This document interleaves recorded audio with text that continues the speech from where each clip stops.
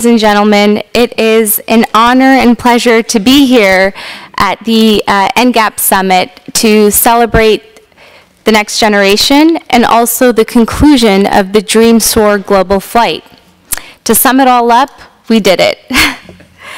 For those of you who are unfamiliar with Dreams Soar, Dreams Soar is a nonprofit organization set out to inspire the next generation of STEM, science, technology, engineering, and math, and aviation professionals. Phase 1 of Dreams Soar, it was, for me, the pilot of this aircraft, which is a Beechcraft Bonanza, to fly solo around the world to inspire the next generation of STEM and aviation professionals. On May 13th of this year, I departed from Daytona Beach, Florida, to fly a total of 30 stops in 22 countries across 5 continents by myself to inspire, to bring the message of STEM and aviation education to young children. Although this flight was a solo flight around the world, I had an amazing team on the ground working around the clock to make sure that the fuel, the logistics, the airports were all informed of my arrival. And this was very difficult, especially when you factor in the different weather delays around the world, especially in Asia during monsoon season. And it was just wonderful to have the Dream team, the Dreams Soar team, work very closely with ICAO and the council members to ensure that the trip around the world, with all of its unexpected delays and weather challenges, would run as smoothly as possible.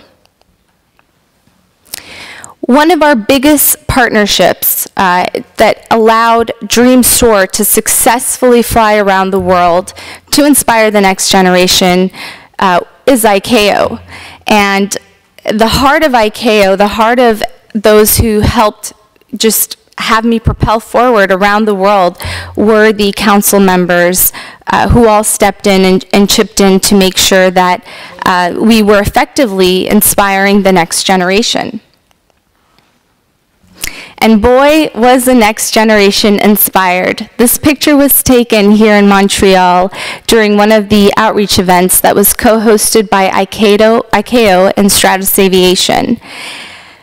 Around the world, I got to personally meet 3,000 children face to face.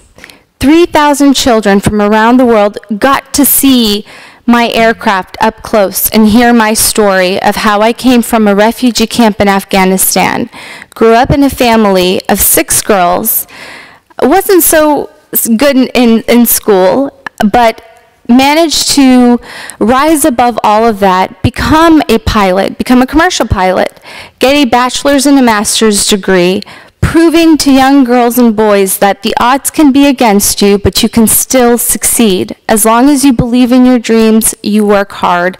And any sort of dream, it's rarely accomplished solo. It really does take a team to have any dream come true of any individual. I'd like to share with you a quick video that just highlights the different countries that I had the pleasure of visiting.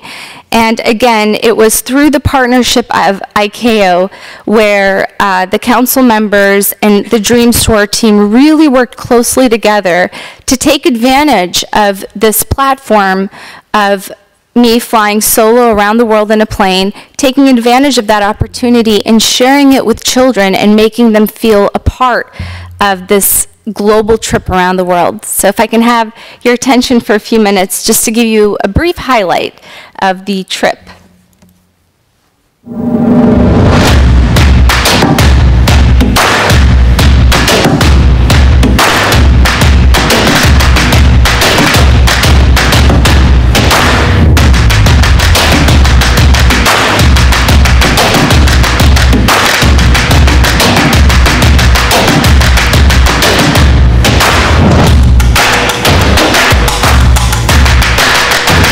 There is there's one young woman here who's reaching new heights and inspiring people along the way. So come May, early spring of next year, I'm going to be flying this Bonanza around the world. Meet Shaesta Waiz, founder and president of Dreams Soar. She's here at base to share her inspirational story of going from a refugee camp to being the first female civilian pilot from Afghanistan.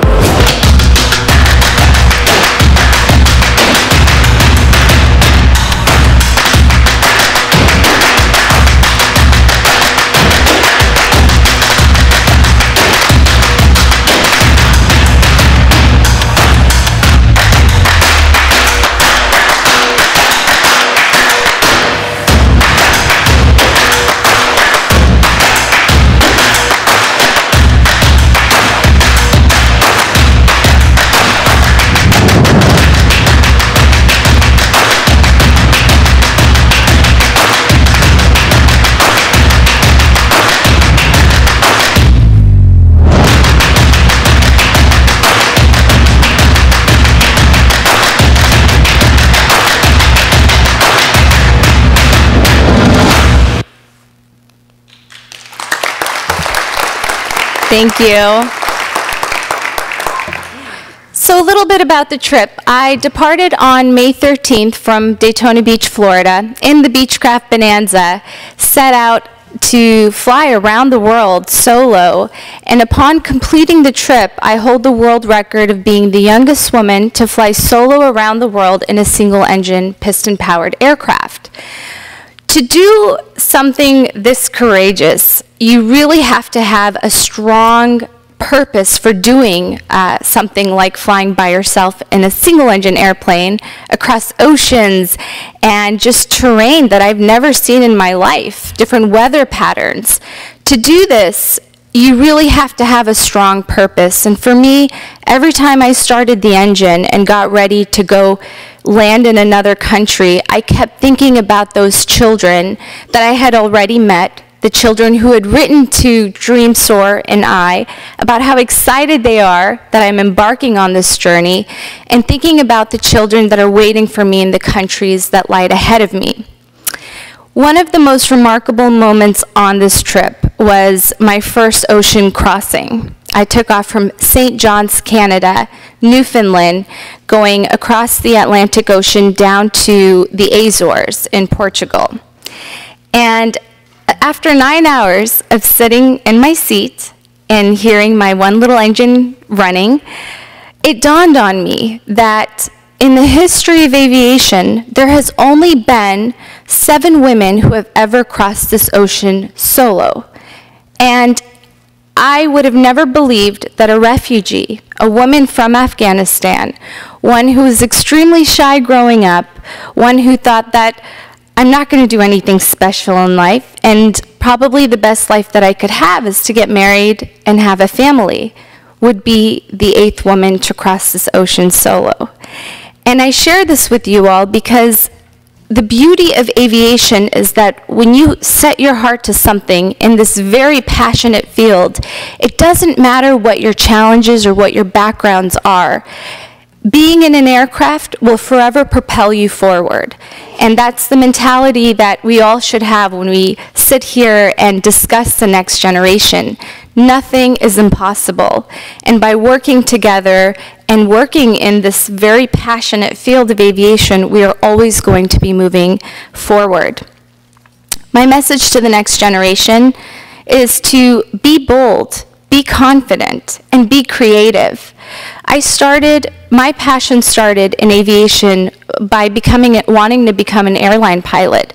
And I would have never expected for me to be the founder and president of a nonprofit organization and to fly solo around the world, all to inspire the next generation. Whatever your most wildest dreams are, go after them. And here's the great thing. There really is no age limit on when you can go after your dreams. And if you have a great mission to keep you energized and keep you motivated to cross these oceans, then you are going to set yourself up for a great flight path. Another message to the next generation is that if you just look at the airline industry, there are so many airliners taking off to go to a specific destination. And each airplane has a different flight path. When I say be bold, be confident, be creative, just know that there's more than one way to getting to your destination. I had initially started out with a flight plan for this trip around the world, and due to, like I said, weather delays, some changes in fuel availability, I had to alter my flight plan. And it was just so amazing to have ICAO, IATA, ACI, CANSO all working together to make sure that if there were any changes in the flight route, that it was okay, that we would all work together to ensure that the outreach events around the world would be as smooth as possible, along with my arrivals and departures to each country. So again, just highlighting, it was 30 stops, 22 countries across 5 continents, and I got to meet face-to-face 3,000 children and sharing the message of STEM and aviation to these kids. But most importantly, we inspired hundreds of thousands through social media, young children and adults all following the trip around the world. I really want to take this opportunity and thank everyone involved, especially the council members, the Secretary General, ICAO's president, and the staff for believing in a young girl who came here to her first NGAP meeting 3 years ago with a dream. And because everyone worked together, this dream grew. And yes, it was a solo flight around the world, but this would not have been done without the team effort. It takes a village to raise a child, and it takes a village to get one person to go around the world. A special thank you to a great mentor, friend, and also advisory council member to Dreams Soar, Captain Aisha Al-Hamali. She has been just such a great advocate, cheerleader, mentor, friend.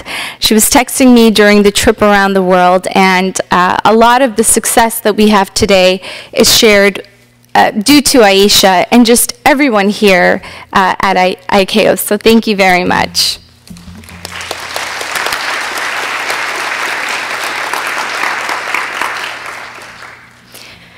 Some lessons learned. The next generation is waiting for us. And it is so great to be here at NGAP and exchanging these ideas and having this discussion.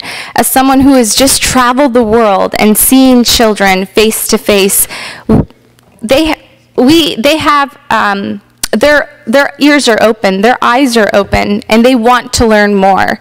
And it's exciting to be a part of this summit and these conversations so that we can really better serve the next generation and ensure that we have a healthy foundation to sustain this industry ahead of us. Borders, that's probably the second biggest lesson that I've learned, is when you are in the air, when I was flying around the world, I would see the borders of different countries on my GPS, and I'd look outside hoping that, or not hoping, but expecting to see maybe some sort of divide between two countries as I was flying over them. And to my surprise, I realized there are no borders. Borders are man-made, and unfortunately, because of these man-made borders, there are children that go uneducated and children who don't have opportunities. It's best to look at ourselves as one. The world is one. We are all one. We all have the same mindsets, the same way of thinking. And we shouldn't distinguish ourselves so much from one another, because at the end of the day, we are all very much the same. I noticed this when I met the girls in Greece. They were no different from the girls in Afghanistan. And the girls from Afghanistan were no different from the girls in Indonesia. Human race is human race. We are all the same. We do have our differences as far as the languages that we speak, but at the end of the day, we should embrace all being one. And that was one of the biggest lessons that I learned, is through the pilot's perspective, the world is one. There really are no borders unless you look down at your GPS that tells you the divide in countries. And the last one is that teamwork makes the dream work. And it's amazing to see all of these different organizations here today working together. I understood this concept that teamwork is important, but sure enough, as I'm in Christmas Island, which is kind of an isolated island just south of Hawaii, where there's really no cell reception, and the power goes out every day from 3 o'clock to 6 o'clock, knowing that there was a team behind me working around the clock, it just gave me a better definition of what teamwork really meant. Again, a special thank you to ICAO and all of the participating civil aviation authorities who stepped in and made each stop very special. Phase 2 of Dreams Soar, we would like to continue our outreach efforts. There are many countries that I wasn't able to go into, and I'm excited to, as we kick the next phase of Dreams Soar, is to not travel solo. It's so nice to have people travel with you. But the Dreams Soar team hopes to continue our outreach efforts around the world to inspire the next generation through STEM. And I think that although it's not part of the global trip around the world, it's part of a global effort that we hope to continue. Dreams Soar is launching a scholarship campaign. So if you are following us on social media and our newsletters, you'll see that we are actively working very hard to not only, now that we've inspired 3,000 kids and hundreds of thousands through social media and media, we want to now enable these kids and provide them opportunities regardless if you are a boy, a girl, your religion, what country you're from, your social background.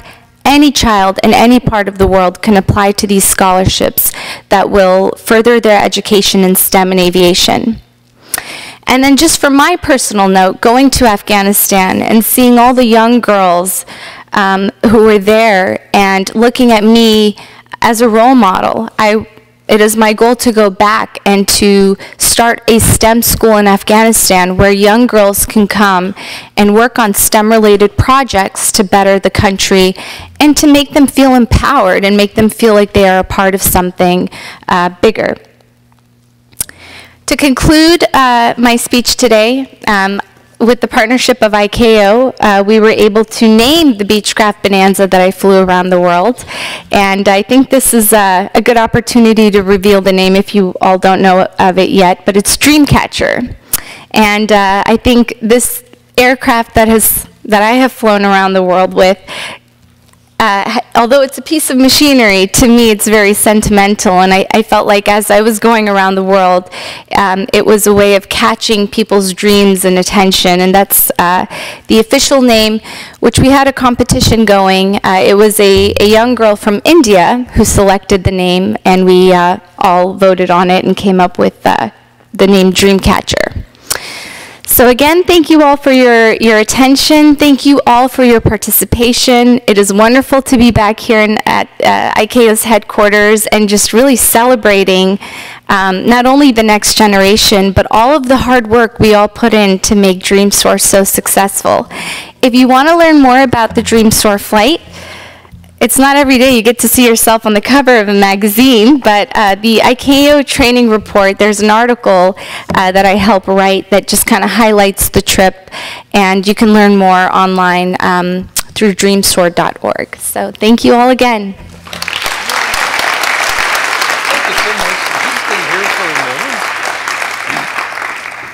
Thank you so much, Shaesta. That was a very, very inspiring presentation.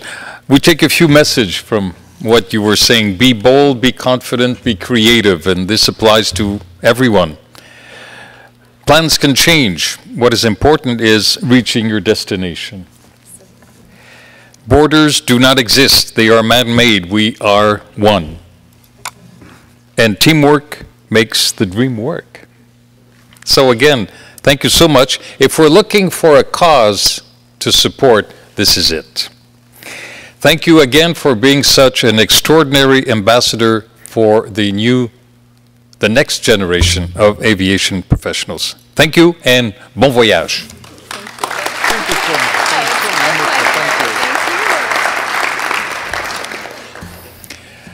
I'm sure Shaesta will be at the coffee break to chat with